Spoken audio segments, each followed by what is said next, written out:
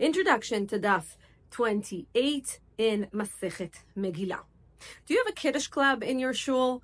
Do you schmooze? Do you eat? Do you have cake or cholent? Whatever.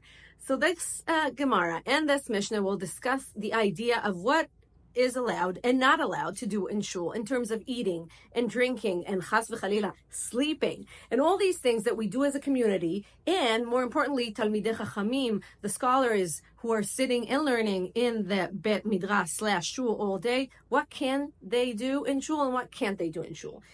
And chas v'chalila, what happens if the shul is no longer used? Batei Knesset bechurbanam. It used to be a shul, now it's not, but you still have to keep it as a dignified place. You can't just put your laundry on top of it. You can't use it to put food or supplies. It's not a garage.